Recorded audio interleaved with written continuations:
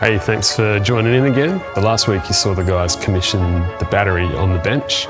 This week you're going to see that battery installed into the enclosure and sealed up so that it can be fitted to the ute and commissioned and debugged.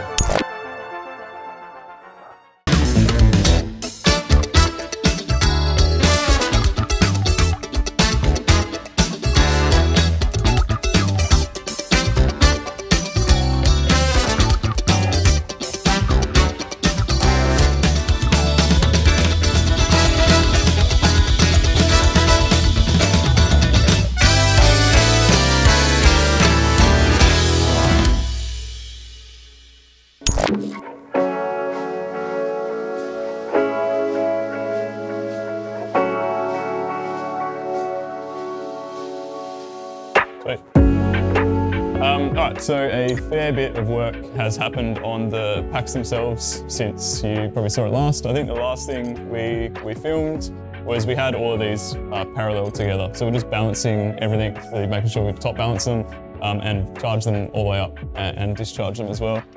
So what happens next is, if I can talk about this one here, the front plate, which is on this one. So that's got all our contactors and the master BMS, which will communicate with the rest of the BMSs.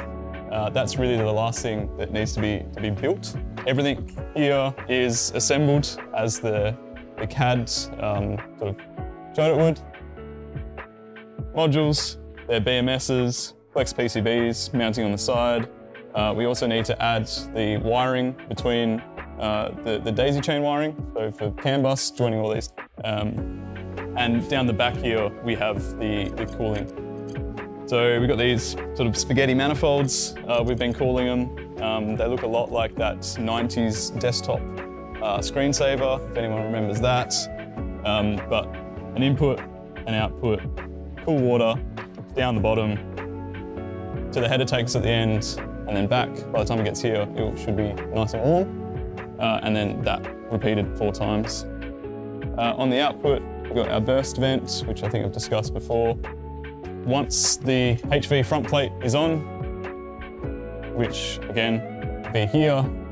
So with these, the last thing to go on is the lid. So the lid is made out of the same 20mm honeycomb we've made the rest of the pack out of. It looks like this. So it's a single piece that we've routed out these corners in and folded it up. The original intention was that this could be, folded before it gets installed. We could not get the spring back to stop breaking either an epoxy bond. Then we put some aluminium strip in there, again failed. But we're really confident that sort of no matter what, by the time this gets bolted to the 2 end plates, so here and on the cooling side, being at the bottom there, and then it is bolted the entire way down the side, which is all these inserts, that it will not move. So the actual bend doesn't need to be structural because it is held together in 3 other locations. Once the packs are built, so both of these will be finished, all of the HV will be done at the back, lids are on, and all of the modules are actually joined together. We can lift them with the gantry cranes into our battery frame. So the front of our 2 batteries, we need to join them in some way. So what we have is a combiner box, pretty standard way to do it. The purpose of the combiner box is effectively to safely combine the 2 sub packs together.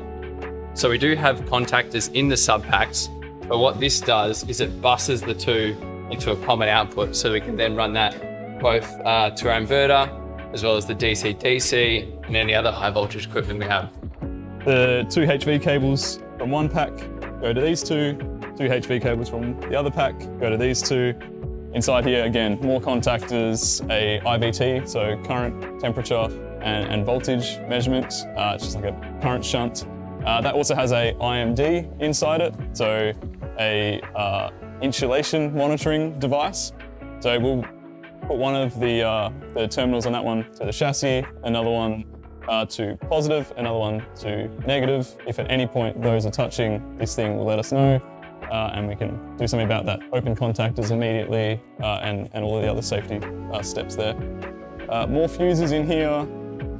another MSD, so another maintenance service disconnect.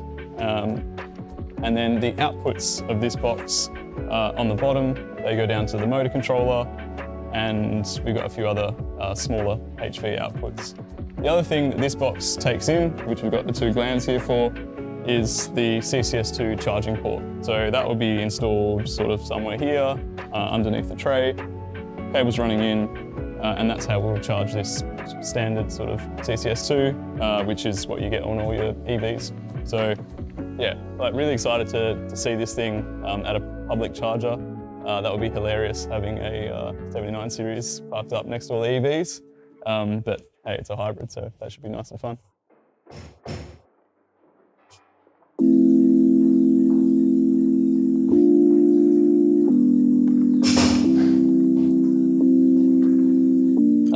I am attempting to turn a bundle of wires into something that will function.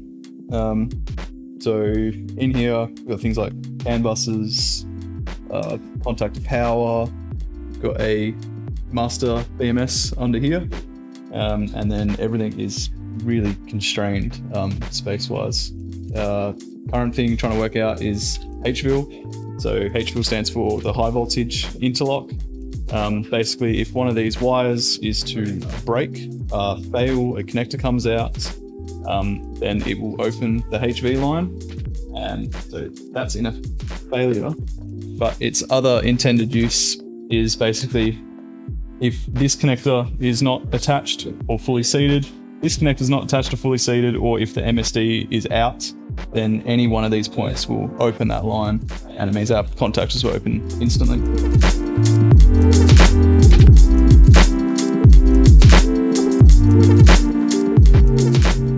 So Lockheed's reinstalling the end plate here. The guys have just done all the wiring. They've put in the last filling pins on that socket, on that gland, to ensure that water ingress can't happen going in. And they're just bolting it all down now. Viv just did a last check to see everything was functioning. We'll plug in these harnesses back in to connect up the comms, but everything else is all fully connected. It'll be pretty much ready to seal up and closed up. Yep. It'll be a big milestone. Yeah, we'll go from a series of modules to modules in series and be a battery. Yep. Yeah, these sub packs ready to go on. Yep. Very excited.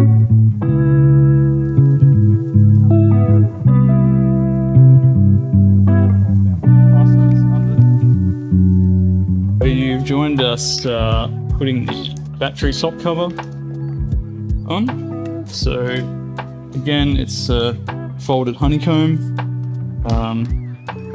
Folded being down the two sides there. That meets up with the two end plates with a hell of a lot of M8 fasteners. And yeah, we're just working on closing that up now. This is essentially the last part of this battery mechanically. Electrically, it's complete. And then we'll move on to testing and put it in the back of the car. Getting the cruiser running, you know, wheels up on axle stands, and this is the exciting stuff. You know, this is the bit that we, as a team, as individuals, as a team, we all just fucking love.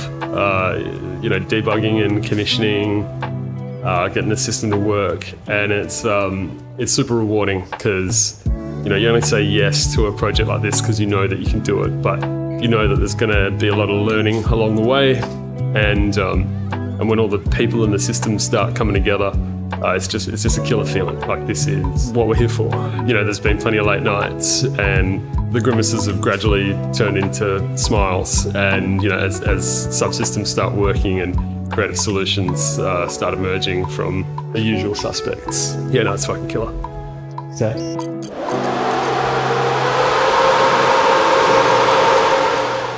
Wheel's gonna go forward.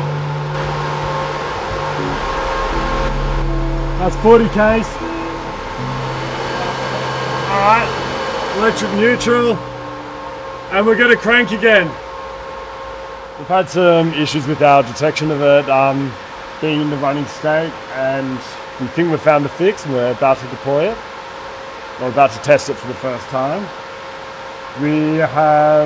They're currently just been testing an electric forward and electric reverse, to have stable control of those systems, which is great. Now the real test is getting control of both the diesel and the electric at the same time, and making sure everything stays happy. Cranking.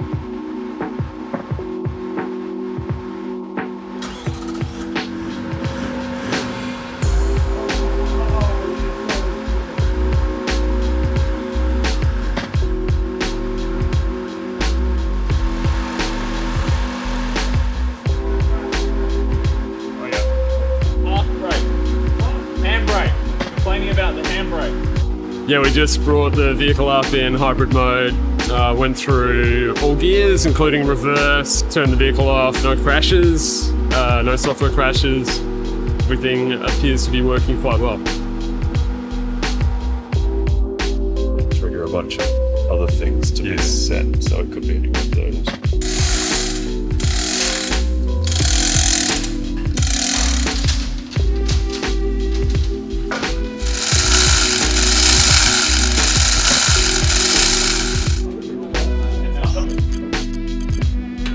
Still 5.